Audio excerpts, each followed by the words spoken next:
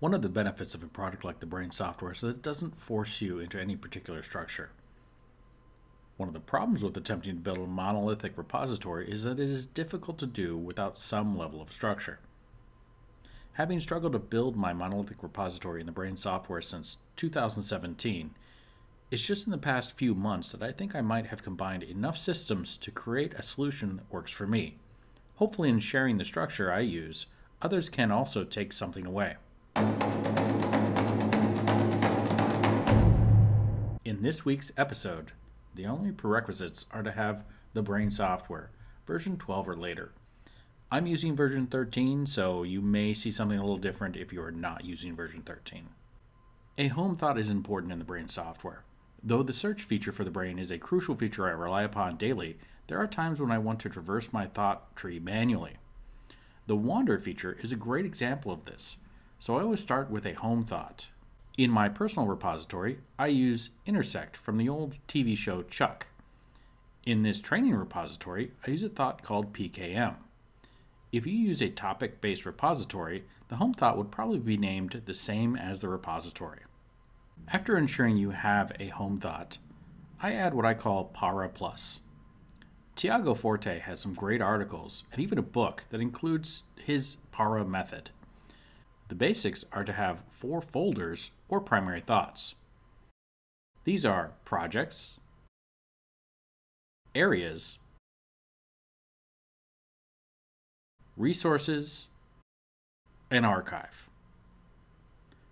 To these 4 I've also added random and unsorted, and you'll notice above there is a me, my name is a person thought type, above the home thought. Now in my training brain, I just use me. You should replace this with your own name.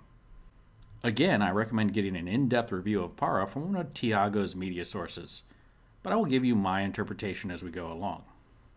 First, I must mention that I handle each section either as a Getting Things Done, GTD, or Zettelkasten. More on that later. Probably the most self-explanatory section is the project sections. Here you can see I have created child thought types for all the different project types that I manage. Each project is then managed using a GTD principle such as the natural planning model. Areas. Areas are where I put business-related items that are not projects, such as skills and my space repetition-based reviews, daily, weekly, monthly, etc. As my Zettelkasten skills improve, I expect to use this region of my brain significantly better. Resources. After projects, this is my most active area. This is where I store anything that is not a project or temporarily residing in random and unsorted. Much of this video will be about how this section is organized. In my training brain, I added company and books and reading material to resources. That is because I use those resources most often in my daily life. You may have your unique thoughts that will enhance your use of TheBrain software as well. I say use them. I should mention that this section uses GTD methods for meetings with companies and Zettelkasten techniques for everything else. More on that later. Archives.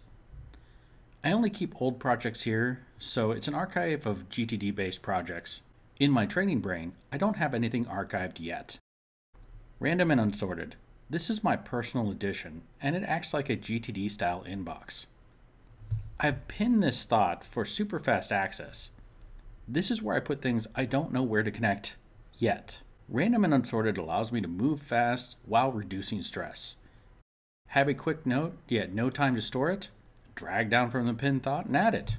As I perform a weekly and monthly review, I know I will review the random and unsorted thought frequently. This means my brain does not feel I have an open loop when I put something in random and unsorted. It trusts that I will return to it and put it in the correct spot. Back to resources. One of the things I struggled with for a long time was how to structure my permanent or evergreen thoughts. Finally, thanks to Brian Jenks and his 4-hour-long Obsidian Zettelkasten Second Brain video, I learned about the Wikipedia outline of academic disciplines page. Finally, rather than slowly making my own structure, which felt like trying to reinvent the wheel, I could borrow as much of somebody else's structure as I needed.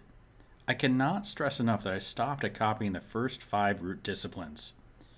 That is, humanities, social science, natural science, formal science, and applied science. Frankly, this was mainly to remind me of the academic outline itself. I only added child disciplines for the thoughts I needed to store for the thoughts I'd already gathered. Let's look at a real example. If we move over to random and unsorted, we can see that in 2008 I came across an odd piece of information. A second is the second 60th division of an hour. I was fascinated by this clearly obvious piece of knowledge. A minute is the primary 60th division of an hour, with the second 60th division now being referred to only as a second. Clearly, this is a bit of trivia I need to add to my monolithic repository. But where to add it? In 2018, I had no idea where to store this bit of information in my self-directed architecture. So it became a child of random and unsorted for 4 years, digging at me with every weekly review. Now knowing about the outline of academic disciplines, we can find a permanent home for this fact. After searching, I finally found the Wikipedia article, Time in Physics. Good enough, time belongs under physics. If we look back at the outline of academic disciplines, physics falls under natural science. So all I have to do is create a time parent to which I can attach the Wikipedia Time in Physics article and a physics thought to connect between time and natural science. Now that I have stored this thought properly, I can go ahead and remove it from random and unsorted.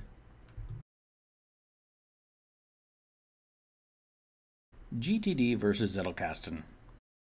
Getting Things Done, GTD, by David Allen, is known to practically every practitioner of productivity. I am no different. I first read GTD in the early 2000s and have used the principles in the book with ever-increasing frequency. But I do not see the GTD concepts as pass or fail. It is a set of tools that you should pick and choose from, leave out the things that just don't fit for you. Or better yet, modify the tools and processes to fit the need today. That means you may pick up an old process you dropped, modify a process that's not quite working, or abandon a process that no longer provides value. This open-minded and routine reflection process allowed me to get interested in some of the methods in Zettelkasten. I have only been researching and testing Zettelkasten for 3 or 4 months. It seems to be much better suited for gathering information, as I would like to store in the resources and areas thoughts. Things such as atomic facts, theories, and data that I can string together to gain deeper understanding, create better solutions, and make better decisions. Returning to Tiago Forte, this sounds a lot like his CODE code, capture, organize, distill, and express technique. The use of atomic notes, evergreen notes, literature notes, and the like feels like it's the missing piece for my knowledge repository. As I started the final revisions to this script, I noticed that TheBrain Technologies put out a video yesterday with Omar Aziz. I will link it in the description. Maybe this is just the 100th monkey effect. This is an excellent adjunct to this video. You'll notice that Omar uses TheBrain software in a more classic fashion with heavy use on thought names and the Plex, rather than a heavy use on the notes pane. Omar is significantly ahead of me in his Zettelkasten journey, so I gained further clarity on how I will use the atomic note concept going forward. Thank you for joining me for the 5th episode of Uzerix. Please like and subscribe, and if you know anybody else using TheBrain, please feel free to share. If you'd like to learn more, in the description you will find links to the Training Brain, Discord, Reddit, and my Twitter account. Until next week.